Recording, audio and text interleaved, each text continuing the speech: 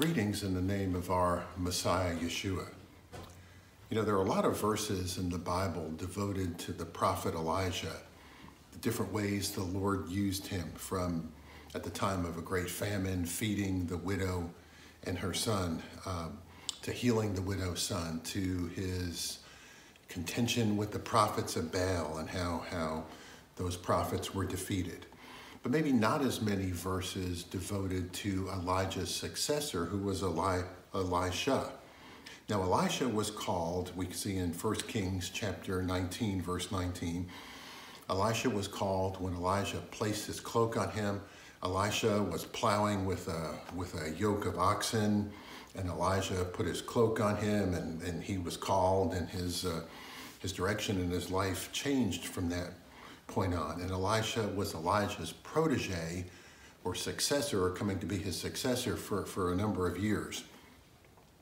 In 2 Kings chapter 2, before Elijah was called up to heaven, I want to read 2 Kings 2, part of it. Now when the Lord was about to take Elijah up to heaven by a whirlwind, Elijah and Elisha were on their way from Gilgal, and Elijah said to Elisha, "Please stay here, for the Lord has sent me as far as Bethel." But Elisha said, "As the Lord lives and as you yourself live, I will not leave you." So they went down to Bethel, and the sons of the prophets who were in Bethel came out to Elisha and said to him, "Do you know that today the Lord will take your master from over you?" And he said, "Yes, I know it. Keep quiet." Elijah said to him, "Elisha, please stay here, for the Lord has sent me to Jericho." But he said, "As the Lord lives and as you yourself live, I will not leave you." So they came to Jericho. The sons of the prophets who were at Jericho drew near to Elisha and said to him, "Do you know that today the Lord will take your master from over you?" And he answered, "Yes, I know it. Keep quiet." Then Elijah said to him, "Please stay here, for the Lord has sent me to the Jordan." But he said, "As the Lord lives and as you yourself live, I will not leave you." So the two of them went on. 50 men of the sons of the prophets also went and stood at some distance from them as they were standing by the Jordan. Then Elijah took his cloak, rolled it up, and struck the water, and the water was parted to one side and to the other, till the two of them could go over on dry ground. When they had crossed, Elisha said to Elisha, "Ask what I shall do for you before I am taken from you." And Elisha said, "Please let there be a double portion of your spirit on me." And he said, "You have asked a hard thing, yet if you see me as I am being taken from you, it shall be so for you. But if you do not see me, it shall not be so." And as they went on and talked, behold, chariots of fire and horses of fire separated the two of them. And Elijah went up by a whirlwind into heaven, and Elisha saw it, and he cried, my father, the chariots of Israel and its horsemen." And he saw him no more.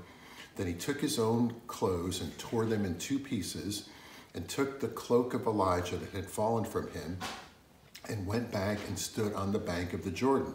Then he took up the cloak of Elijah that had fallen from him and struck the water, saying, "Where is the Lord, the God of Elijah?" And when he had struck the water was parted to one side and the other, and Elisha went over. So Elisha knew that Elijah was going to be taken from him. And on 3 different times, Elijah asked Elisha to stay behind, but Elisha didn't want to be separated from his master. Elisha did not want Elijah to leave. Now Elijah asked Elisha what he wanted, and Elisha replied that he wanted a double portion of the spirit that was on him. Now the condition was that he needed to be with Elijah when Elijah was taken up to heaven.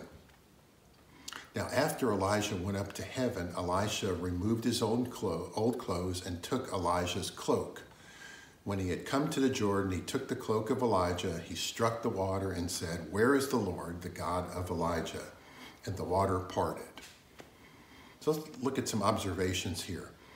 Elisha wasn't seeking to be Elijah's replacement. In fact, he didn't want Elijah to leave. And Elisha realized that if Elijah was going to be gone, he needed God, probably in a big way. So he asked for a double portion of the spirit that was on Elijah. And then Elisha stepped out in faith and did what Elijah would have done. He struck the water and he looked for God. God was with him and the water parted. Now, this situation with COVID-19 has caused or may cause many of us to do different things or change the way we have always done things. Many of us will probably not like that and be a bit reluctant, as Elisha was. So what do we need? We need to realize, first off, that we need God, and we need to step out in faith. Now let's look at this from two distinct ways. Realizing God's miraculous power to change circumstances, to do miracles, to do supernatural things, whatever they are, and then God's miraculous power to change us. We know the fruit of the Spirit. If we're in Yeshua, have the Spirit of God, we should have the fruit of the Spirit. So God can work in circumstances and change things in miraculous ways. And God can work in miraculous ways to change us, to get through things that are tough.